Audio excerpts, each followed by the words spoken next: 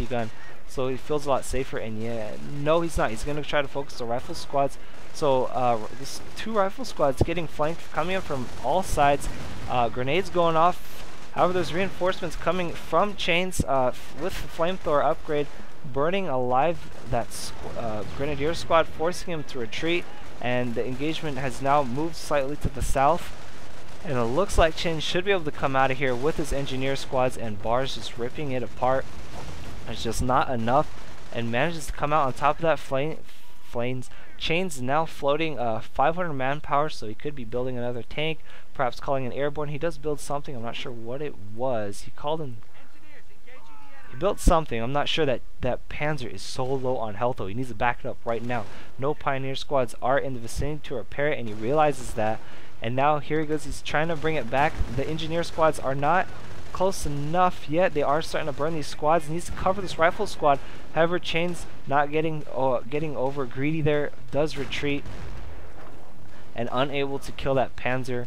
This man just pushed it back slightly, a little bit more. We have supply drops going off in the supply drops somewhere for Chains, which is going to give him some extra munitions and fuel, perhaps for another tank if he decides to, or get an M10. I wouldn't go for tanks because Shermans can't really take on tier 4 head on unless your micro is godly, but still it is very hard. Perhaps an M10, or just go stick to airborne, save your manpower for airborne and AT guns, and that should counter them very well and protect them. Oh, may lose a squad here in the middle. No, retreats just in time. As I was saying, have your rifle squads protect your airborne and AT guns, and you should be able to deal with tanks pretty well. We have a strafing run going off, and oh, pinning all these squads here, doing lots of damage. And he was forced to retreat, turning that fight around. Definitely 150 munitions well spent, and we do have an M10 out for Chains, so that's going to help him micro. He may be able to, will he be able to, no. Yes, actually, as I was saying, M10 may be able to just run in here. This Panzer's still very low on health, has a damaged engine, can't move much. Most of his squads are here reinforcing, only one Shrek squad. Really, so if Chains could get lucky, just throw that M10 in near that medic bunker, near that tank, and then take it out. That would be huge, but he doesn't know where it's at. He probably thinks it's in his base, and the M10 is going to go up north, so it's probably not going to get that Panzer anytime soon, as the squads are now coming out for a Wehrmacht player, and it is about halfway repaired. And here he's now coming out. Chains has reclaimed map control for the most part. It's still going back and forth. These players are very even here. This is definitely not level 10 play. It's a lot higher. We have a mortar out. That's going to help him against this heavy infantry play from Wehrmacht. And the M10 actually going to try to go for this medic bunker. However, the Panzer's there to defend it. It has more than enough health to take on this M10. And M10 is going to have to back out of there, knocking the medic bunker to about 1/4 health here in the middle. Mortar and Chains actually has his own MG here. However, it is getting flanked, so kind of reverse roles here temporarily, but there is a lot of squads here to defend that. More than enough. Killing one guy off the MG. May kill this Volksgrenadier squad. Can he do it? No, he should not. Should be able to easily win this middle fight, easy peasy, and burning the crap out of the Wehrmacht player here. And we actually have a flank from the right side. 2 squads here gonna go in that building. However, if he just brings, and they're fighting, lots of fighting in the middle as well. Mortar going off, doing lots of damage. Needs to retreat that Grenadier squad, and it does not lose any squad so far. However, that MG is key, holding that middle. Chains knows this and is trying to take care of these squads on the right side that have the flank on the MG. Not gonna adjust the MG to face the building, because that will just give up the middle instantly. However, the Panzer is now full health. The M10 is there to try and counter it.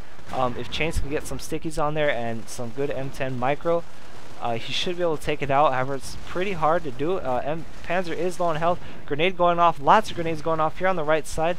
Still, this fight is going off a lot. Kills the Panzer in the middle. M10 retreats now. Did the M10 get that kill? Yes, it did. I believe it was supported by an AT gun. I'm not sure. I'll check for that later. Lots of fighting on the middle. MG is now set up, going to suppress that mortar squad. However, the mortar squad should be able to take on this MG, as they don't the closer you are to the MG, the more damage you take. And a strafing run from Chains, taking the middle, killing off that MG, and that's another free MG for Chains if he decides to take that. And looks like Chains is slowly doing the work, working with this Vermont player, as he hasn't been able to have those key MGs set up as he did early game, and hasn't been able to win these fights against his infantry now. And Chains has his own mortar squad and MGs, which makes it a lot harder for the Vermont player. I would say, I'm not sure if the Vermont player now kind of, as I said, they have reverse roles now. Vermont player doesn't have any MGs. Chains has MGs, so he needs to do the flanking now. Perhaps get some Pioneer squads. Maybe not. He's pretty good on infantry actually with his double veterancy. MG42 on one squad. Perhaps if he can't afford it, get a Nebel.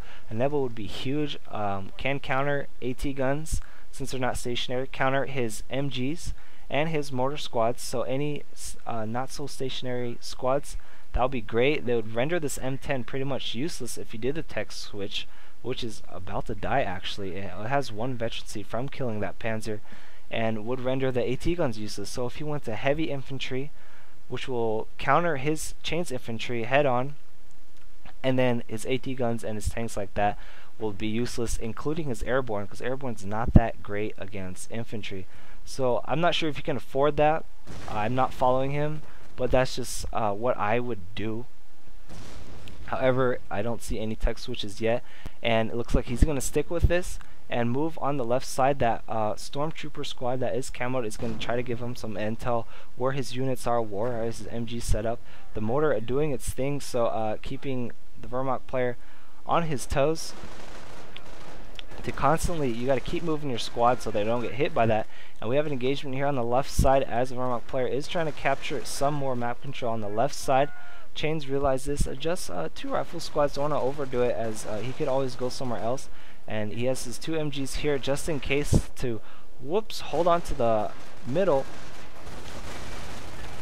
And looks like Chains needs to throw some more of his army here onto the left side. He does have a mortar supporting him here. 2 squads are closely together. Actually, 2 and 2 are close together, so if a mortar lands anywhere near these squads, it's going to do lots of damage. And getting very close and not be able to do too much damage yet. 2 Volksgrenadier squads taking care of 1 rifle squad. However, Chains, I think he came out of there, is coming out of there pretty well, as he's holding them back with less squads, not having to move his MGs at all, only using a few rifle squads and that mortar squad that is protected by this hedgerow. So that's a great placement, great spot for that mortar, and the M10 is now full on health. Not going to do too much against squads. That's not its role. It's not going to kill too much infantry.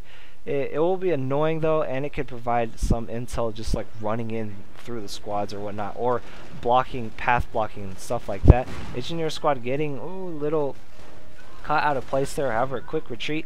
Chain should be able to readjust his MGs, and he does. I didn't realize he did adjust one MG here. The other MG protecting the flank.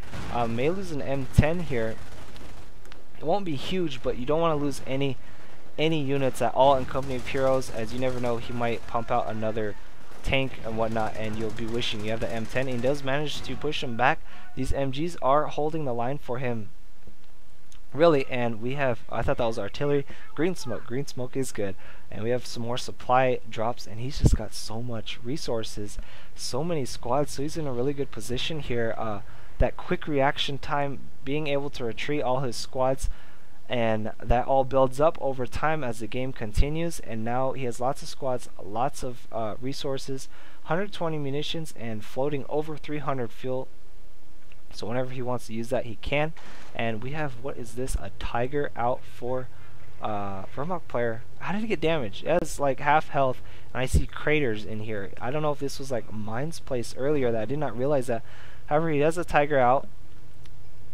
I don't think that's a great choice in my opinion, because airborne, he has AT guns out, and he has stickies.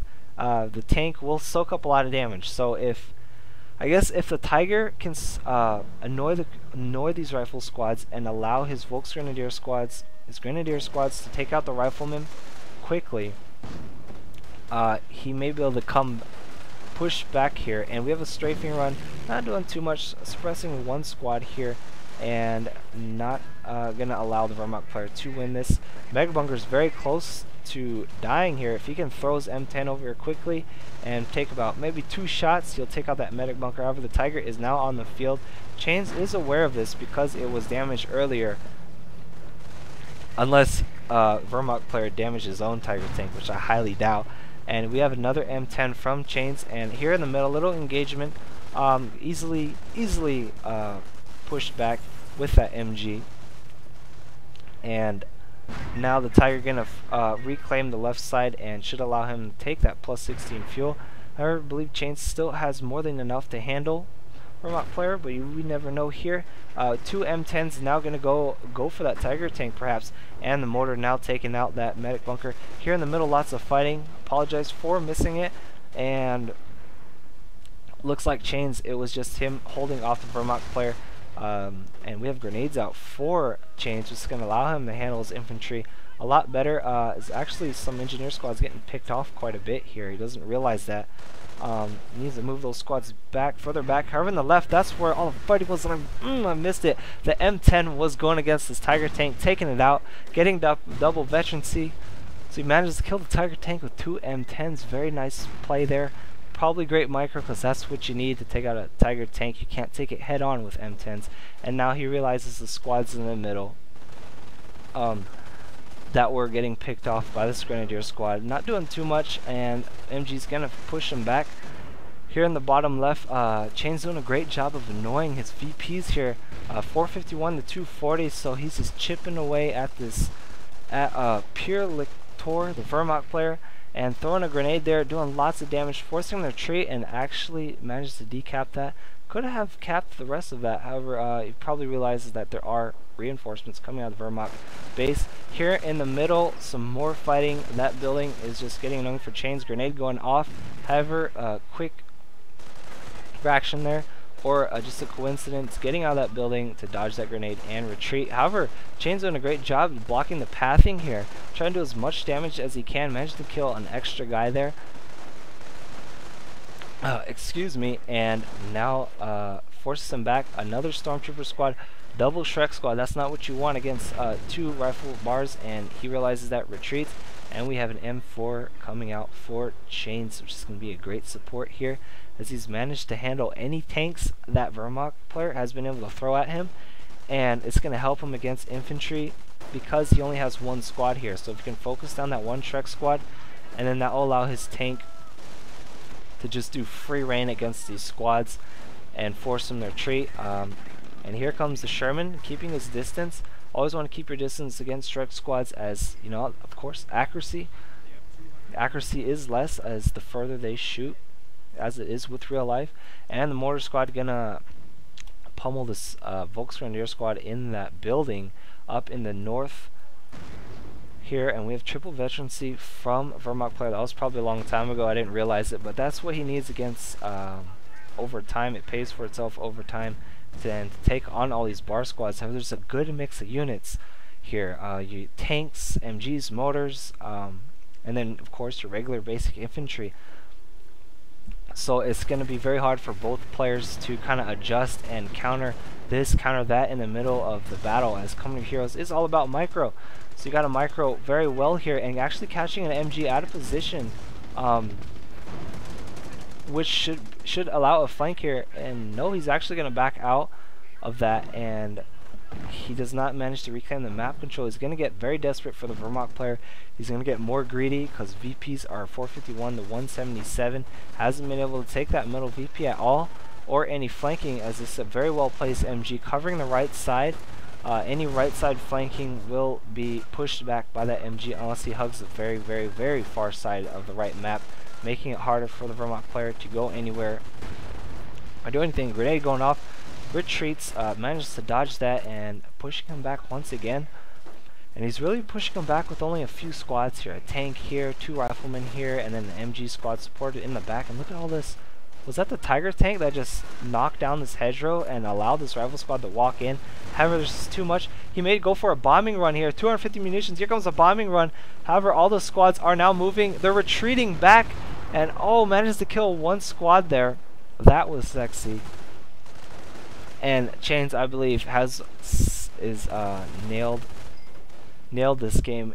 I think he's got this game now. It's probably won. However, both great play by both players. Early game, Vermont player was doing great with his MGs, and Chains, he loves his faces. When I talk to him, he always has like this. He always has faces in his sentences, and I love that. And Vermont player also replying with a surprise face. See, Chains once again a smiley face, one sticking his tongue out. But he's very humble guy, you can tell by his shoutcast, and he's helped me with shoutcasting when I first started. So thank you for that, Chains. And it looks like this will be a last, maybe second to last push from our Vermont player, going to the left, building up his unit count here and his Tiger tank. So this has to be an all-in. However, it looks a little premature in my opinion, but decides to engage all these rifle squads here, not waiting for the Tiger tank, and manages to take this building here. Is there a mortar going off? I think yes. No, I don't know. And looks like manages to push Chains back. Now needs to quickly recap that middle VP or something here, as it's 129's VPs are 129. May kill the Sherman. No, Chains will get out of there. However, he's just pushing pushing it back. Chains once again using supply drops once again. No, he may kill this Sherman here. Very low on health. Shrek not doing its thing. M10's now coming in, and Sherman's was charging into his infantry, blocking the path here, and just trying to shave that Sherman. And now the Tiger is out. However, 2 M10s and a Sherman. Chains managed to kill one Tiger with 2 M10s. I'm pretty sure he can do it with 2 M10s, a Sherman, and 2 rifle squads flanking this Tiger. That should be able to throw some stickies down. And here come the tanks. Kills 1 M10. However, here's a crap ton of squads at the AT gun getting called in, and here comes the stickies. Gonna get a damaged engine. Tick, tick, tick, tick, tick, tick. Damaged engine. Main gun destroyed on 1 Sherman. Immobilized. May kill 1 Sherman. And I believe that M10 killed his own Sherman from behind. And this Tiger's just a sitting duck now. However, both these tanks are very low on health, so he might be able to kill one more. Kills another Sherman. So 2 Tigers for 1 Sherman. And then probably gonna kill off this last M10 with the Shrek squad. No, Shrek's M10 gets out of range. VPs are now 451 to 109. Vermont player, not much he can do. An MG, he can't ninja cap this middle VP because there's MG set up there. And now he is stuck in his base trying to reinforce, even taking damage on his Vermont quarters. And Chains holding him back with his 2 rifle squads. He could move these squads from his base in. However, this game is pretty close to over. Vermont player not just reinforcing in his base now. May go try to for one more push here, probably with no Tiger tank support this time. However, he did manage to kill a lot of the tanks, a lot of the Shermans and M10s, and Chains even capping this southern VP, trying to get as much use as he can out of these rifle squads. Actually going to retreat both of them. One squad getting triple veterancy, trying to hold them back as long as possible. That is now 80 VPs, and there are 2 more rifle squads going to engage these already softened up, slightly softened up 1 squad on the Vermont player. However, it's going to take some time for him to take care of these rifle squads. He knows it's trying to desperately throw grenades and get out of my face, rifle squads. I want to cap this middle VP. However, mortar is also landing on these guys, and here he goes trying to get in there. The MG is not set up facing the left side. It is still facing the right side. However, he's not even going for VPs actually. I think he's just, I'm not sure what he's doing. Maybe just trying to fight it out, I guess. And ooh, that mortar taking out a squad there. Mortar has 11 kills. Wow, I didn't realize how much that has done. It has double veterancy. You don't see that too often, as mortars usually get killed off later in the game. And now he finally pushes them back. VPs are 451-37. The NG though has adjusted and now forces all of his squads to retreat and holds the middle once again by Chains.